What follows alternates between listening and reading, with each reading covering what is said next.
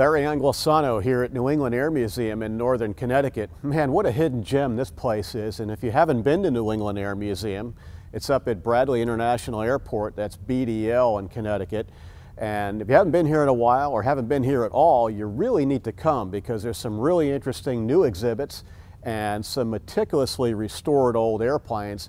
And if you're a member of the local flying community, now you really need to come because the museum has invested big in a Redbird FMX motion flight simulator.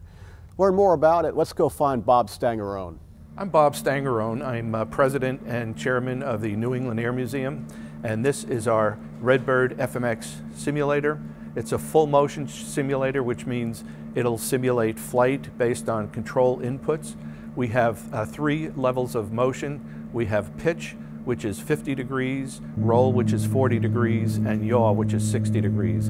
And together they give the real sensation of flying for the operator. A real benefit of this simulator is the visual aspect of it. It's 200 degrees of panorama, so there are great advantages in having that. For instance, you could see when you're on downwind to the runway. You could do maneuvers like turn around a point, or emergency landings, which are riskier in an airplane than in a simulator. The simulator is much more efficient from a time standpoint and financially as well.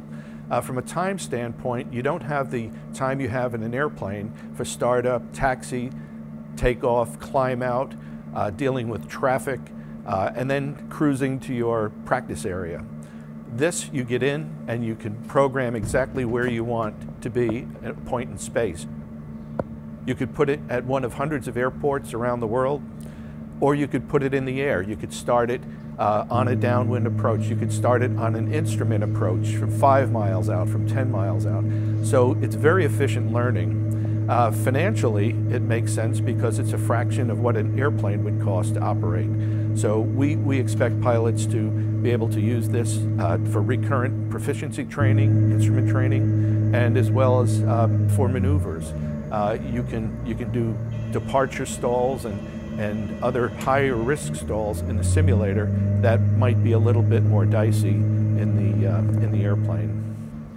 Well, first of all, we're tremendously grateful to the Ray Foundation for providing the grant that allowed us to purchase this. We couldn't do this without them. So we see a great advantage to being able to provide discovery flights for young people and older people as well.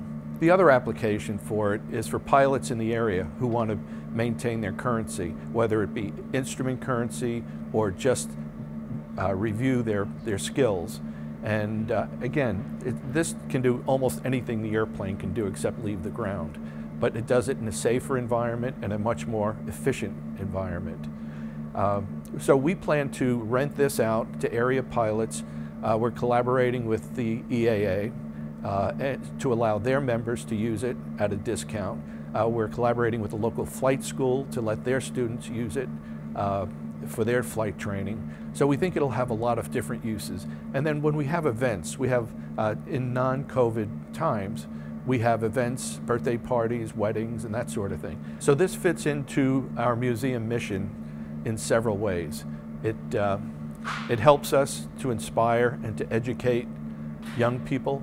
And think about the older generations, people in assisted living facilities. I mean, if they're mobile enough, they can come and get out of that locked-in situation, and we could fly them to Las Vegas, or we can fly them to the Rocky Mountains. The beauty is you can put this anywhere in the world. You could fly around the Eiffel Tower. So it's a nice escape for even people who don't get out much.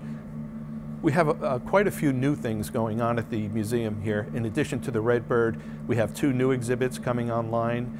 We have a new command exhibit, which uses high technology, holograph technology.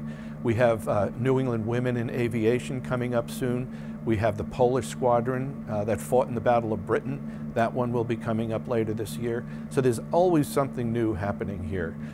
If anyone wants to know more information, they can go to our website. It's neam.org, and you'll get all the information on there.